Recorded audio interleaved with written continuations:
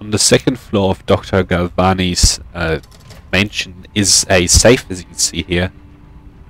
The key combination is hidden on this level, so leave the big sort of main living area with the big desk and go back out into the hallway. On this level there's only the woman, the maid or servant, or I don't know. I don't know what to call her. So she's the only one that stays on her on this level. The guard just stays up top. So be sure to take her out. It should be fairly easy.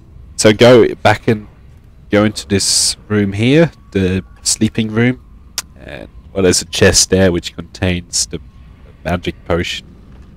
And on the desk to the left of this chest is a journal, which which says a whole lot of stuff. But the main part is that the most important day of his life is the 28th of the 7th. That's the code 287, so just go back to the safe and enter that code.